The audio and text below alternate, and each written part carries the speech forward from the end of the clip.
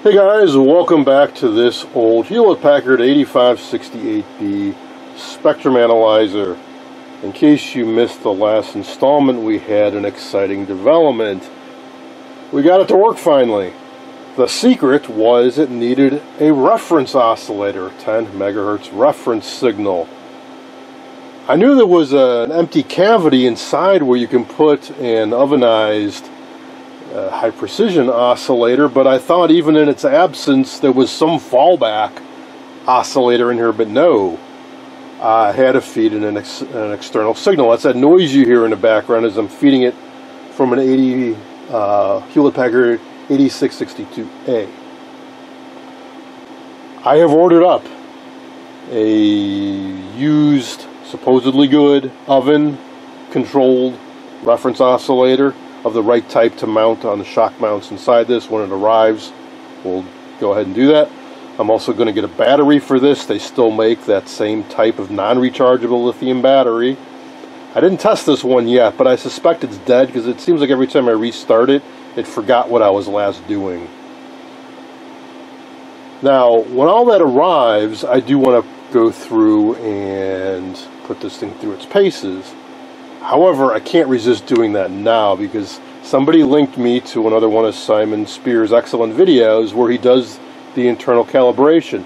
I knew it had some internal tests that you could do, but I didn't realize it was this comprehensive and rather easy to do, so let's go ahead and try it.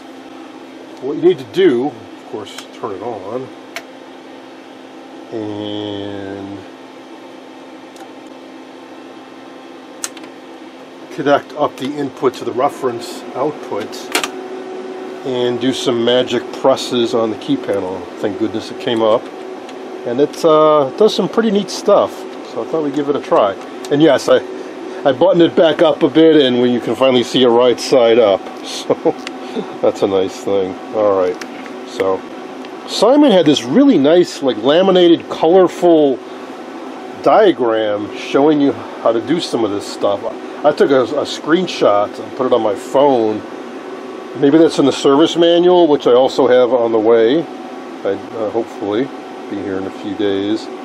I figure in about 2 weeks I'll have everything, the oven, the battery, and all that, and then we'll really go through this thing. But I can't, like I said, I can't resist doing it right now. So calibration procedure with line power on plus instrument reset. Yep, sure. Alright, connect cal output to signal input 2. Yeah, that's what we got there. Alright, press recall 8.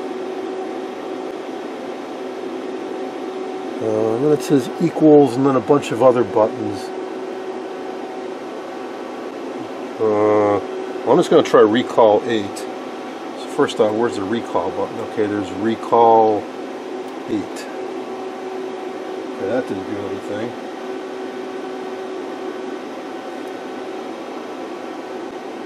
Now, you sit on some of these, you have to be careful because some of the same buttons I think exist on both sections.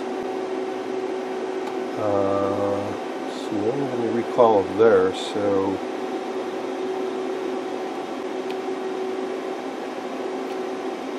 there we go. Just got to hit them simultaneously. Alright, that's a good sign. Alright, and it's supposed to have a center frequency of 20 megahertz, SP of 2 megahertz. I'm not sure what SP is. RB 1 megahertz. Let's see what, yeah, resolution bandwidth, okay. And RL minus 7 dBm and marker normal. So I think what he had is he pulled out a little screwdriver and he tweaked. There's an amplitude calibrator down here. Oh, I see. Adjust amplitude cal for marker amplitude of minus 10 dBm. Okay, we're at minus 11.8283. Oh, I see, reference minus 7 dBm up top. Okay, got it.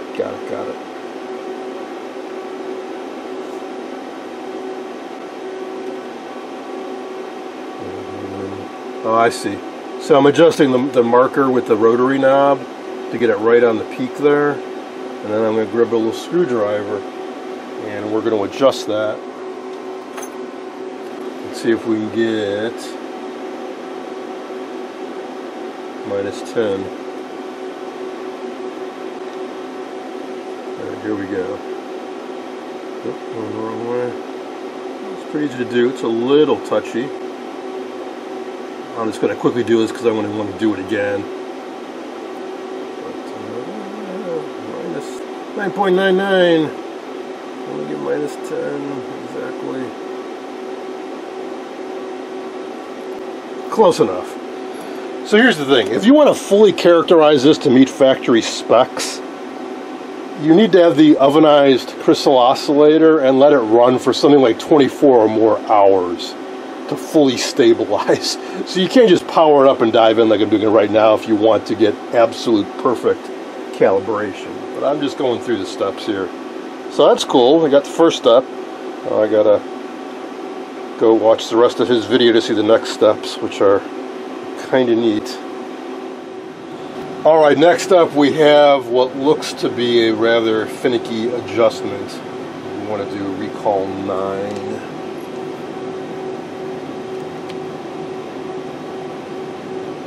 We get a very slow sweep across the bottom. And we're supposed to adjust the 0 frequency up here for maximum amplitude as it's sweeping.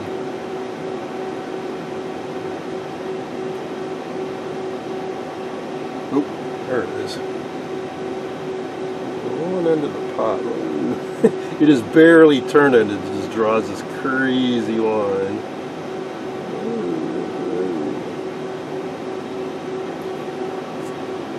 Sure I got that right.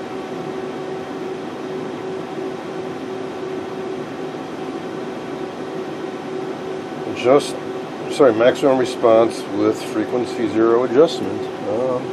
So that's that. Alright, now here's the one that does some automated stuff. An internal automatic program measures and saves amplitude and frequency shift due to changing bandwidth, scales, IF gain, input attenuator settings. These errors are corrected on all readouts after routine is completed. I think these get saved to that static RAM, and if your battery's no good, it's going to lose them. Turn the thing off and remove power. Well, let's give it a try. So we've got our cal. So we want to do shift capital W. It takes about 90 seconds. So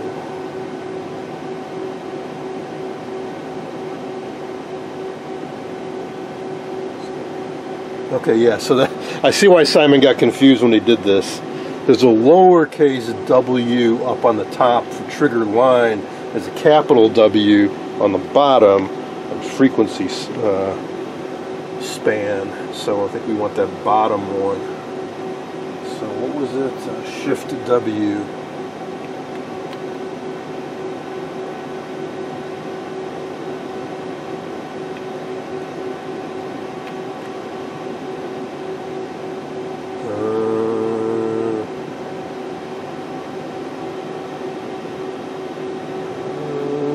Sure if it started or not.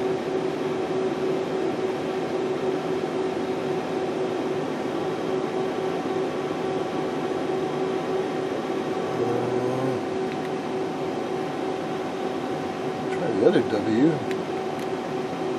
Oh. Okay, so that displays, oh yeah. So shift lowercase w displays all the internal settings it has stored for that right now. And if you do shift capital X, it says to use the correction data. Shift capital Y, not to use the correction data. And shift capital W, display that data. But why isn't shift W?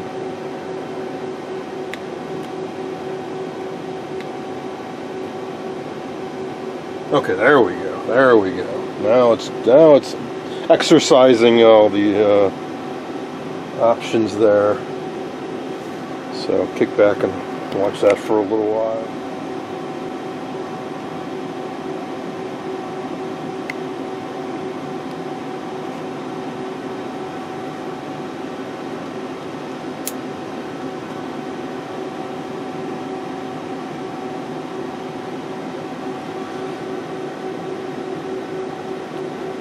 awesome is that?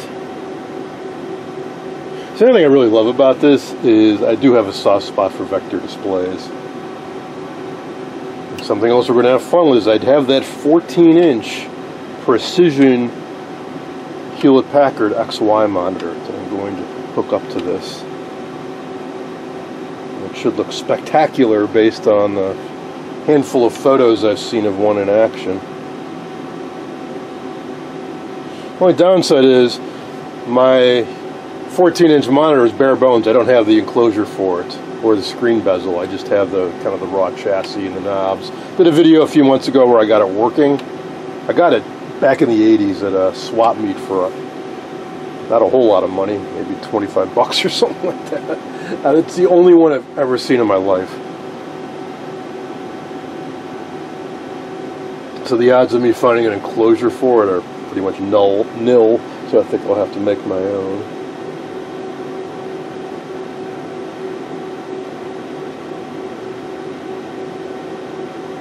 I'm hoping when this is done it'll give some indication that it's done. I don't know what it's doing right now.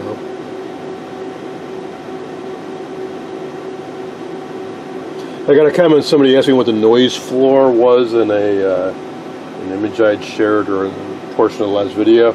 I don't know, but I assume he was referring to this stuff down here. Partly because I hadn't calibrated it, I don't even know the thing's fully working properly yet. But I'm also not really sure how to read everything on this device yet. I still have to read up what all these buttons do and what all it can do. I get the general gist of it, but I don't know what every... Like we have buttons on here, resolution bandwidth, video bandwidth. I don't know what those do. And auto A, B, C, D, E. I'm thinking those are settings you can store and retrieve, like the presets. I'm not sure. Okay, I see sweep time and attenuation. Those I haven't tricked with. So every time we've been running this, I think the sweep has always been 20 milliseconds. I'm guessing you can make that go slower if you want. Maybe this is done running. I'm not sure. It doesn't seem to have changed in a while. But we also have attenuation, because that's something I've been wondering about is how can you change the attenuation on the inputs. I think this is done. Would have been nice to see a message saying calibration complete. Or these values would disappear or something. I'm guessing they're going to stay up there until I... Oh, well now they're changing. Okay, those are probably the updated values now. I don't know how you make them go away.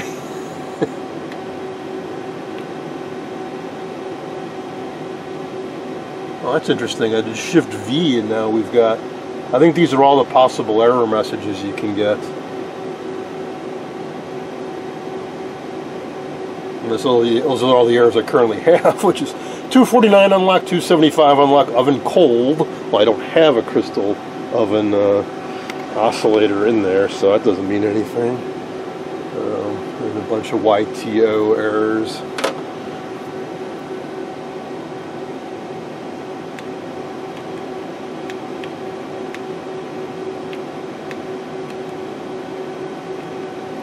Man, how do you clear? I don't want to hit instrument reset because I don't want to wipe out what I just did.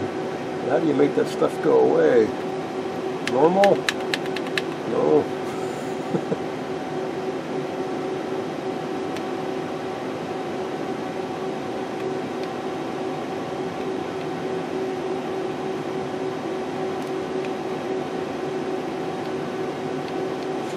Nuts, there's like 3 layers of text on the screen.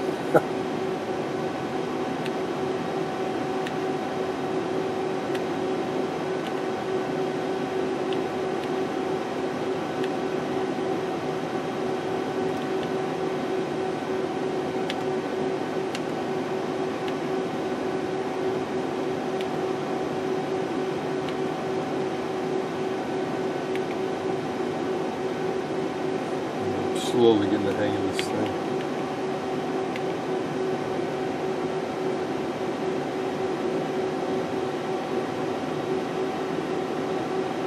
I hate to do it, but I'm going to hit the reset button. know how else to make all that junk go away. And if I do Shift W, okay, it brought those values back up. But man, you would think hitting Shift W again would make them go off the screen. Why doesn't it do that? Part of my daily job, by the way, is I'm a programmer and I help develop UI user interfaces. So that's why I like to try using stuff without reading the manual first to see if they did a good job and I can figure it out without having to read the manual. But in this case, I don't quite get it.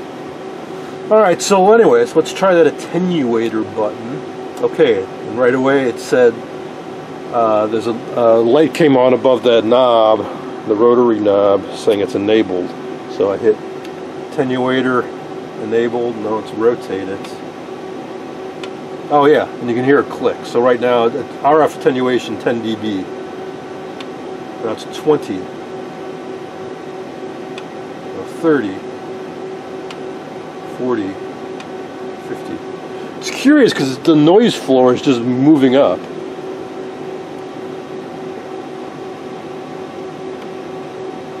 I would think I'm attenuating the signal more. Oh no, wait. I'm attenuating it less as the number goes up, right? I think.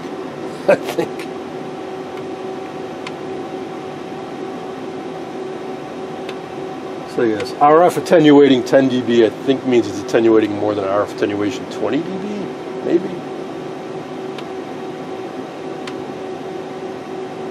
I don't know.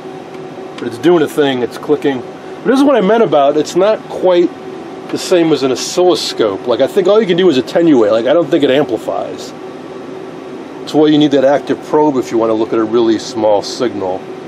And you want to match your impedances and all that. It's not as simple as using an oscilloscope usually is.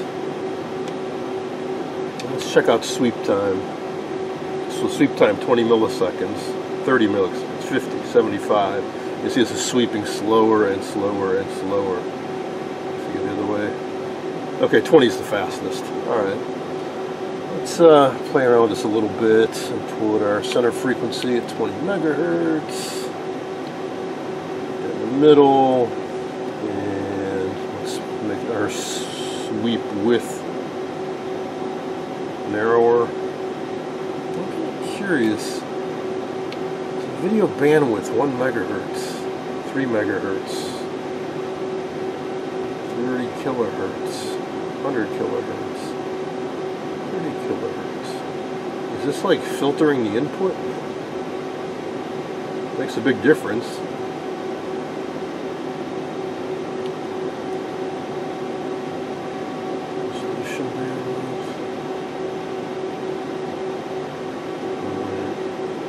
I was going to change the start and end frequencies, so let's do a start of like 18 megahertz, stop of 22 megahertz. That's not what I expected to see. Here it is a bit tighter, going from 19 to 21. It's curious because now it looks like it's just slightly off to the left, but it's pretty damn close to 20 being dead center. That's going to be it for now. We're going to have a lot more fun with this. I'm satisfied that it's doing what it's supposed to do. It seemed like it went through the calibration correctly. I think at this point I have too much guesswork. I need to read the manual and study on how to use this and experiment with it more. So we'll pick up on this when the oven arrives, when the manual arrives, when the replacement battery arrives. That's it for now. As always, thanks for watching.